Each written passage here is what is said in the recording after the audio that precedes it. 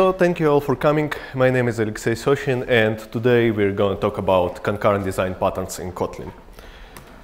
A little bit about myself. Currently, I'm a staff engineer at Deliveroo. Previously, I was a software architect at Get for a few years. And as Pablo mentioned, I'm also author of Hands-on Design Patterns with Kotlin book. I know the name is a bit mouthful.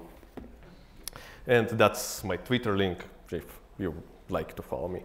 Okay, so the goal of this talk. First of all, we'll get familiar with about half a dozen of concurrent design patterns implemented in Kotlin. Then we'll discuss a bit how concurrency problems are solved by other languages and what Kotlin could learn from that. And I'll try to convince you that concurrency in Kotlin is awesome. So this talk, most of the audience here are Kotlin developers, I guess, so I don't need to work hard for that. A bit of an intro. So when I first started talks about design patterns in Kotlin in general about 2 years ago, it went really well, but the reason was that most of my audience at that time were Java developers.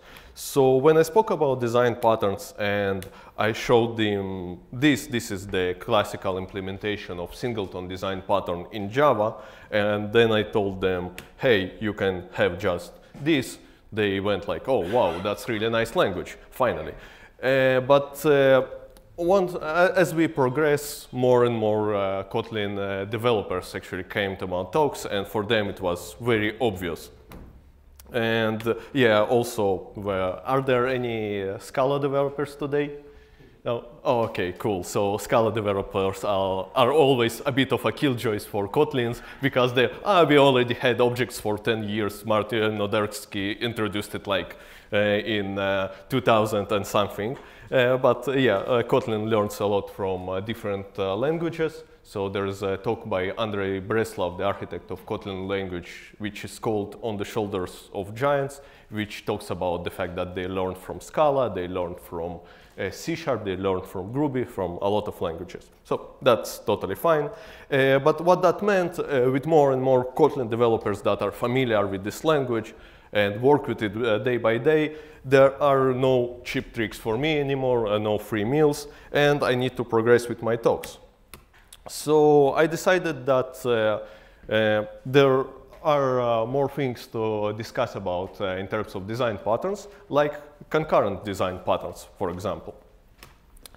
But is there such a thing? Because if you ever read this book, it doesn't mention anything about concurrent design patterns. So there are a few things you need to know about this book. If you read it, then you probably know it, maybe you don't remember it. But this book was written back in '92, and it has only one edition, and that's the edition. And all examples in this book are either in C++ or in Smalltalk, I kid you not. So if you ever seen some examples of design patterns implemented in Java, they aren't from this book. They were implemented by somebody else, based on this book, but not in this book. And as I said, it doesn't contain all the design patterns in the world. So before we continue to actual design patterns, we discussed a bit what design patterns are. Now let's discuss what concurrency is and why it's a hot topic, why everybody at the conferences for the past 10 years or so speak about concurrency. So the reason is we're hitting our limits currently. So we try to clock our CPUs, but there is a limit of how fast our CPUs can get. Then we add more cores to our CPUs. It means more parallelism, but there is also a limit to how many cores we can add to our CPUs, since we need to synchronize the cores. And concurrency is then a way to optimize those resources. So I have limited CPU clock, I have limited CPU cores, I still want to make the maximum of what I have, and that's concurrency. That's where concurrency helps me. And one of the points I would like to address in this talk is that concurrency, unlike some other problems, is hard to visualize. So for classical design patterns, we have those UMLs you may be familiar with. I wouldn't say UMLs are nice, but at least they help you understand what's going on.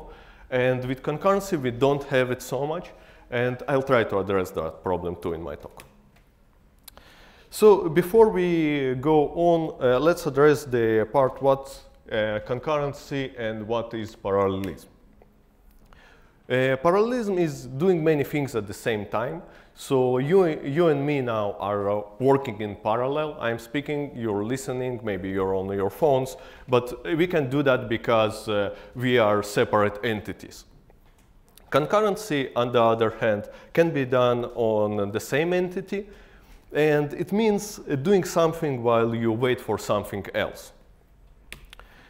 So our brains are not parallel, but they are concurrent. So when you, for example, drive and talk on your phone, or when you try to listen to somebody while reading something, you aren't actually doing one or the other. Your brain is constantly switching between those tasks. And now, if it processes one task while something changes with the other task, it may fail. Like we may have a crash, which is totally unpleasant. You may spill your coffee because you wasn't focusing on it. So yeah, and that's part of the problem.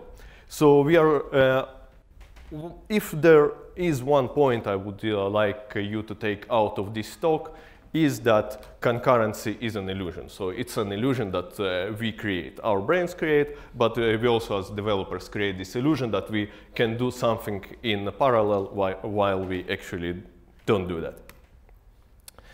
So, first point would be to discuss the async function and see if it's actually a design pattern. So most of you are Kotlin developers. You're probably familiar with the use of async function. It goes something like this.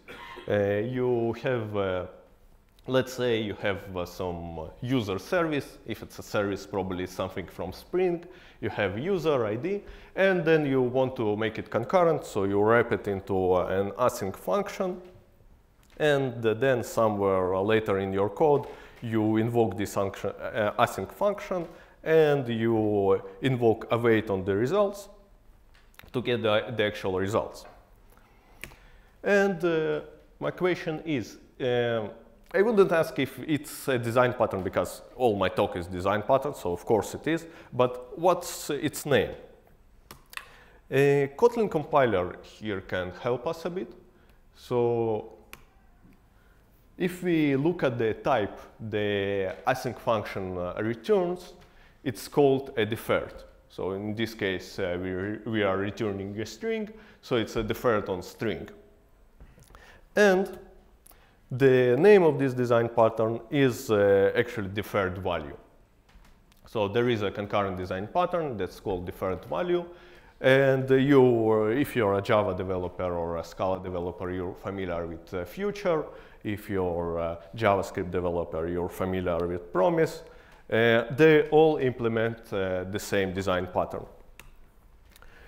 So I worked during my career a lot with JavaScript developers, and they told me like, hey, you in Java or in Scala, you need those design patterns. We don't need any of them. We never use design patterns in our work. So they are a bit wrong on this case. There are design patterns. JavaScript is also built on top of design patterns. Maybe you don't know their names, but they are still there. And my next question would be, okay, so there is this concurrent design pattern, but is it related to any classical design pattern though? Then, if we dig into the documentation, deferred implements a job, and in documentation of a job, there is this beautiful ASCII art. I hope that the guy that did this ASCII art actually generated it and not sat down and typed it, but who knows. And looking at this ASCII art, you can see it's actually a state. So coroutine, every coroutine is a state machine. So it's a state design pattern. The interesting part about coroutines is that it implements a state twice. Once as a coroutine itself, so coroutine has different states which it switches between them. And every time you put a piece of code inside your coroutine, Kotlin compiler also converts all this code into a state machine, so it will become a dynamic state machine.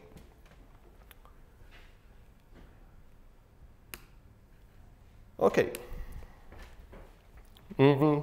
Some would argue with me, but I think that coroutines make everything better. And to prove that, let's look at the following code. That's code you'll probably find also on the coroutine documentation page. So we have a main function. Inside the main function, since we want to use coroutines, we use run blocking. Then we loop 100,000 times, and we launch 100,000 coroutines. Each coroutine just printing one number. So it should be pretty obvious what this code does. And since we're using launch, since we're using coroutines, it is executed concurrently. So just to prove my point, this is the same code.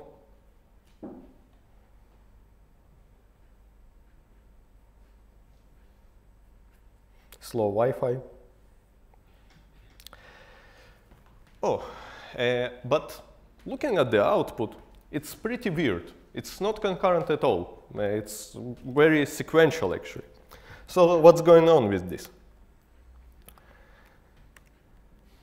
If we dig into the code, we'll see this. So our code is actually launching an event loop in Kotlin code. That's very weird when I saw it the first time. But it has its benefits. So the reason is we see those numbers in a sequential way. It's because all the coroutines are executed by the same thread, so they actually are sequential. And it has its benefits.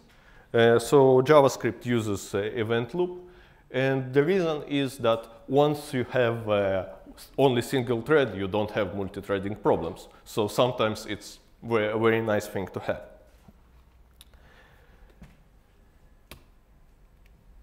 Now, if we dig deeper into that, we even could see the tasks. So I put 100,000 coroutines, which are all waiting for one another to be executed. You could actually see the task queue of this event loop trying to execute them all. And the event loop has a name, as a design pattern. It's implementing the reactor design pattern. So as I said, it uses a single thread, which means not exactly no concurrency issues, but less concurrency issues than a multi-threaded solution. But the problem is that if one of my tasks blocks this thread, the entire world stops. So you may be familiar with that in browsers, that browsers suddenly would get stuck and not show you anything. That's when your event loop gets stuck. And Node.js popular made this model, made this design pattern very popular because, yeah, it's quite simple and very efficient.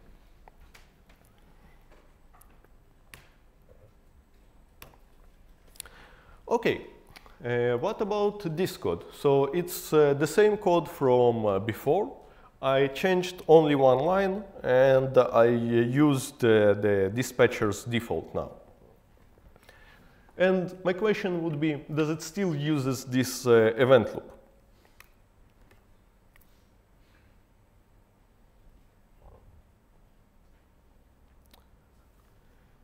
And as you see, the results are totally different. Now they aren't sequential at all.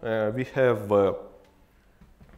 9999 here, and we have a lesser number underneath. So this is actually running concurrently and out of order.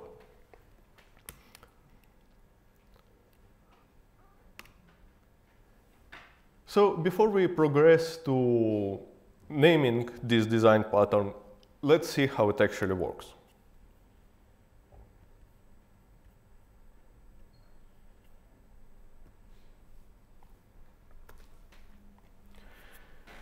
What we see here is our default dispatcher. And since I run it on my laptop, it has 8 cores. So default dispatcher will create 8 threads.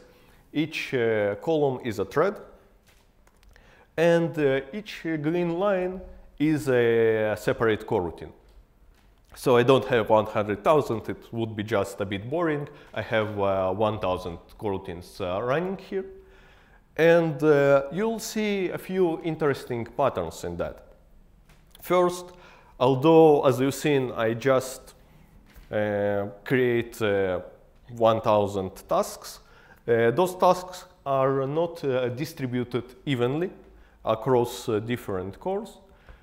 And even though some cores get more tasks than others, they may finish before those that got less tasks. So it's an interesting observation that it doesn't use any kind of round robin, even though you may have expected that.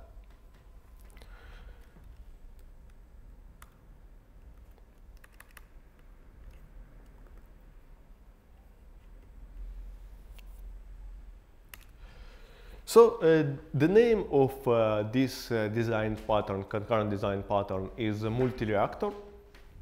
It was coined for the first time, I think, by the Vertex framework. So it's a Java framework created around 2010 or 2011 by a British guy, actually, Tim Fox. He worked at this time for Red Hat, after that for Facebook.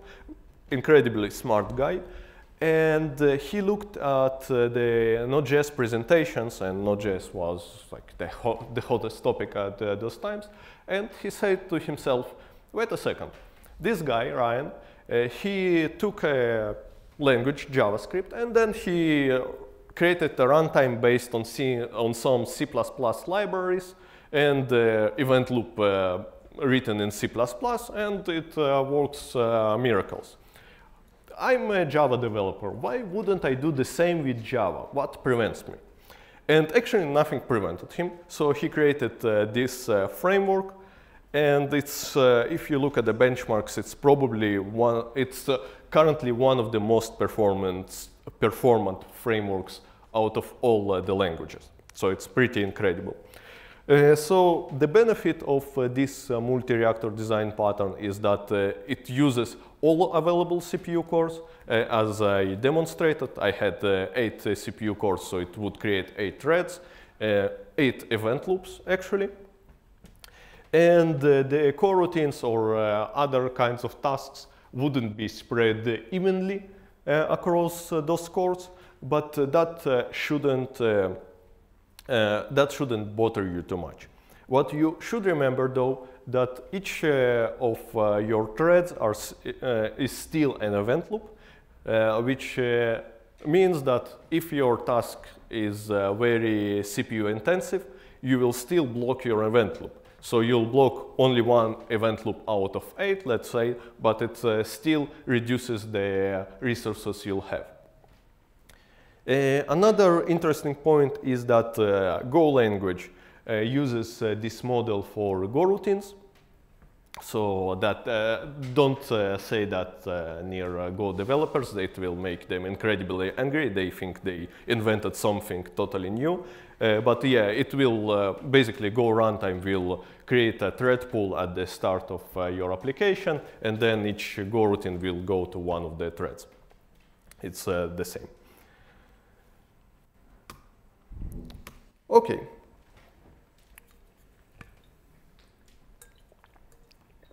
So as I mentioned at the start of my talk, I'm a staff engineer at Deliveroo, so this example is closer to what we do.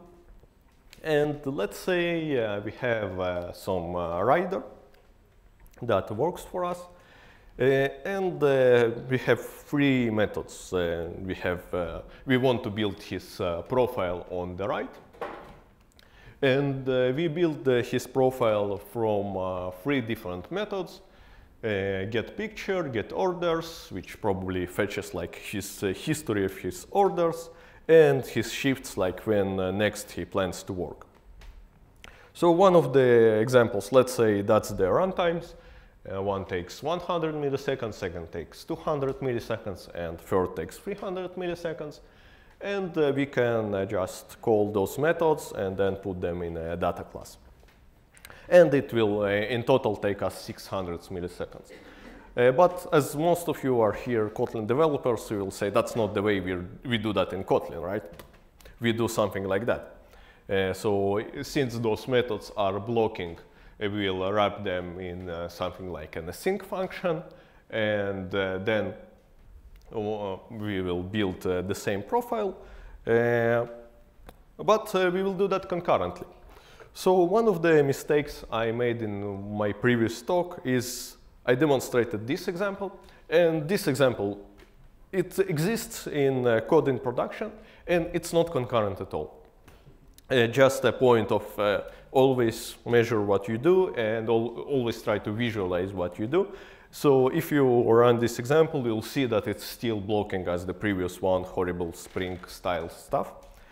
And the reason is the code will await on the first line. It will take it 100 milliseconds, then on the second line, 200 more, then 300 more, and we produce the same blocking code. We just lied to ourselves. The actual way to do that concurrently is to first launch all our coroutines, and only then to await for their results. So that's pretty obvious. If you're more experienced with Kotlin, you probably don't make those mistakes. But yeah. And my recurring question is this a design pattern? So it looks pretty naive, like except the concurrency problem. It's pretty obvious. So before we continue, let's see what it looks like.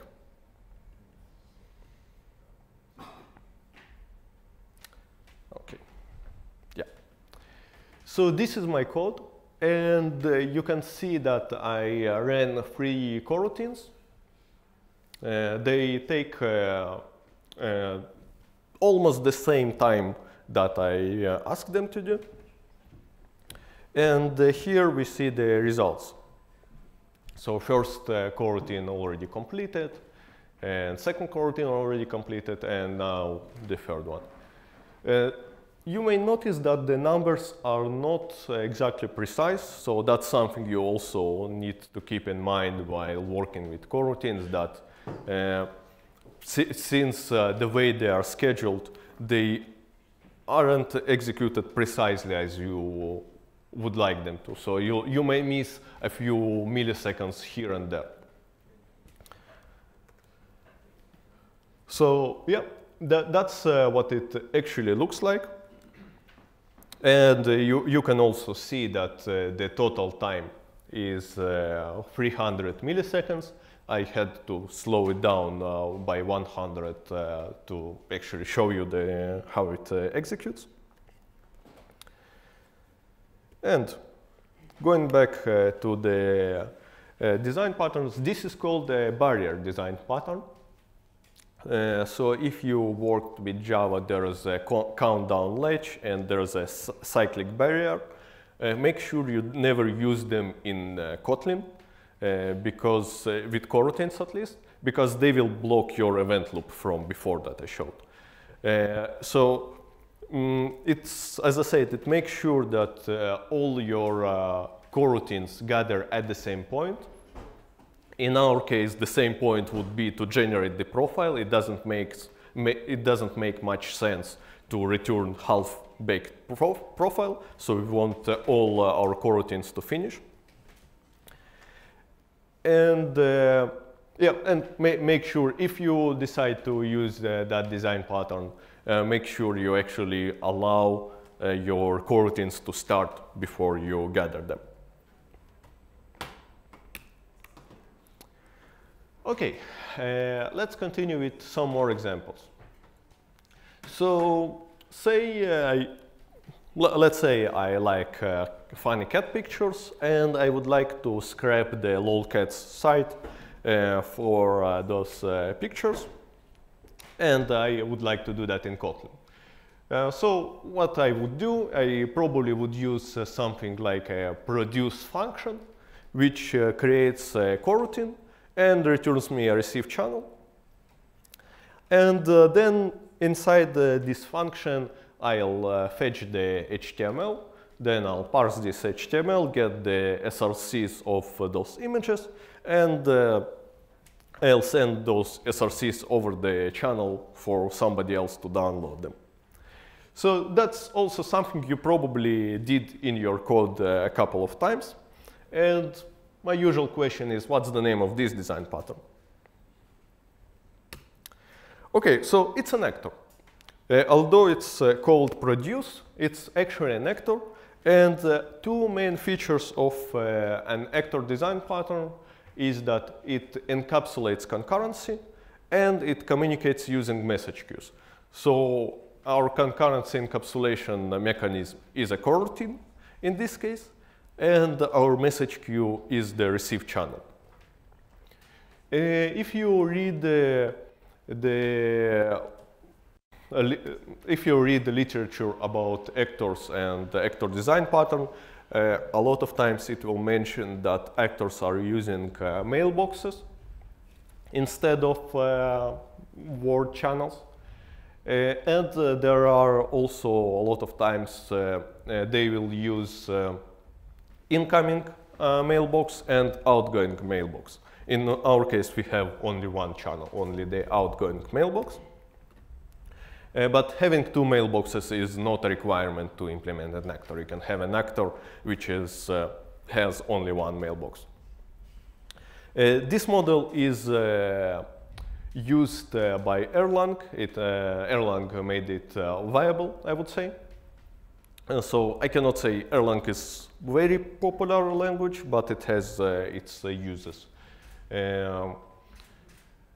So if I showed you the complementary function to the produce, which is actor, you would have easily guessed that it's an actor design pattern. There's also discussions, there are also some discussions on the Kotlin forums about whether it's actually an actor, because actors a lot of times also speak about supervising. If I launch another actor from my actor, I would expect it to report to me, and I would expect to be able to recreate it. That's what Erlang does, and that's what also the Akka framework in Scala does. But you can have those actors, call them lightweight actors, and still make use of them, and we'll see that in the next examples. Okay, so we'll continue with our example. In the previous slide, I produced some SRCs, some links, and now I would like to download them. So I could do that sequentially, so have one coroutine reading from this channel and just downloading them. But of course, I want to get my pictures as fast as possible, as concurrently as possible. I have, let's say, 1,000 pictures there. So instead of having only one downloader, I'll create a couple of them. So here I generate the downloaders, and then my downloader may look something like this. So it has a receive channel, which it got from my producer, and then it just loops over the channel, gets the byte arrays from the images, and probably doing something else with it. So is that a design pattern though? Yeah, this part is called fan-out design pattern. So it allows me to distribute work across multiple actors.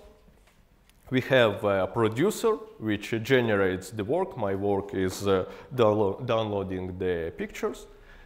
And I have actors which will actually download them into memory.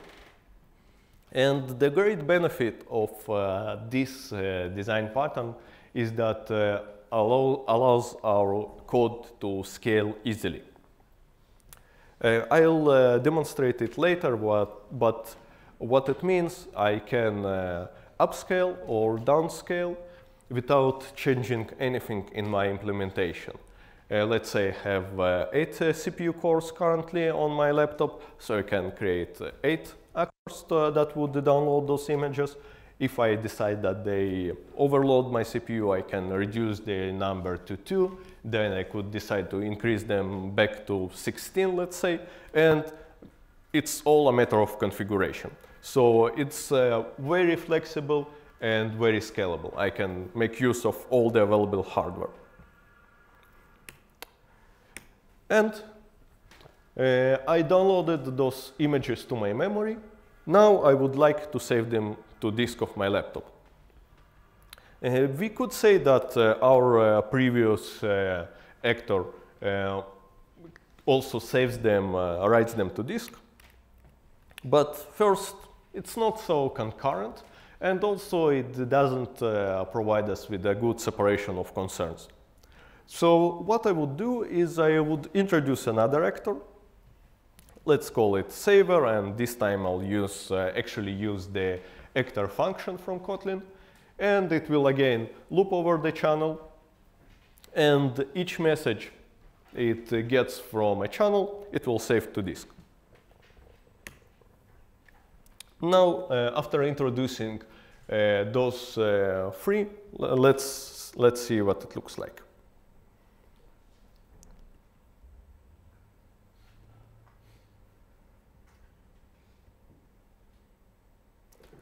Okay.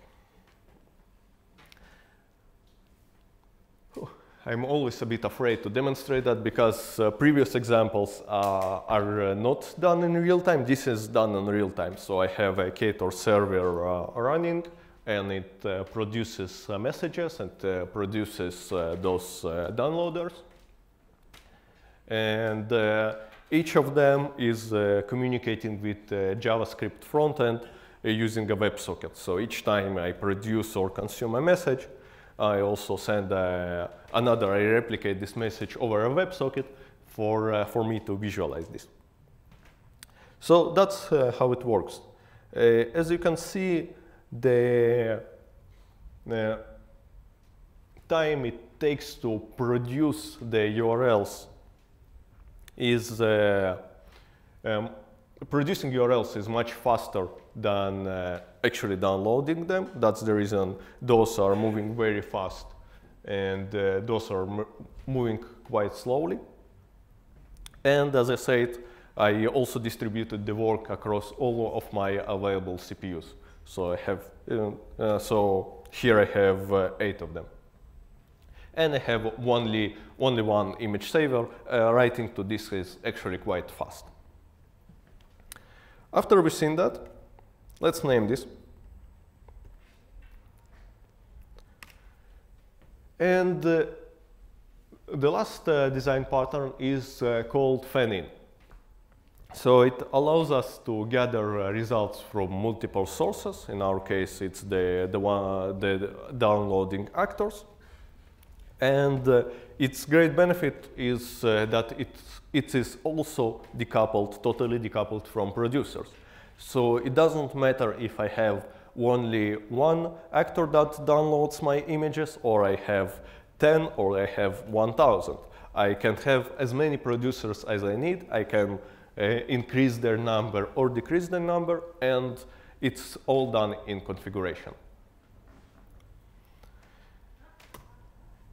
So before progressing to the summary, I must say that I lied to you a bit. And to correct that lie, I'll show you this again. So first of all, if you look at that now, hopefully you can actually see why it's called fan in and fan out. So this is the part that fans out, and this is the part that fans in. So those are two concurrent design patterns that complement each other. But looking at this visualization, you may think that there are actually 16 channels involved. And looking at my code, you'll see that there are only 2. So let's fix that with another visualization. And yeah, that's the more correct way to visualize it. So it doesn't look much like a fan now, but at least it's correct. So we have one channel, which all of our downloaders are connected to. And then we have another channel that they all produce on. And that's our entire architecture.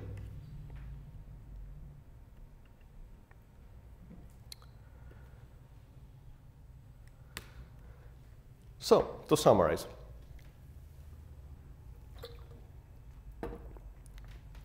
As I said, design patterns are everywhere.